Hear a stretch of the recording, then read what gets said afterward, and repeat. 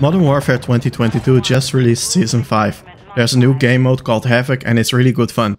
In Havoc, the game gives you certain modifiers after an amount of time, which are completely random each game. For example, you can get a modifier that gives everyone low gravity or an advanced UAV. The modifiers stay on permanently through the match. I played a few matches and it's really cool to see both you and the enemy player jump high into the sky and shoot at each other. There's also a random multiplier that turns the game into a sort of gun game, where each kill you make gets you a new weapon that resets upon death. The games don't last too long either, since the score limit is set at 75. You should really try this out for yourself. I hope you have as much fun as I do. If you liked this video, be sure to leave a like and subscribe. Thank you.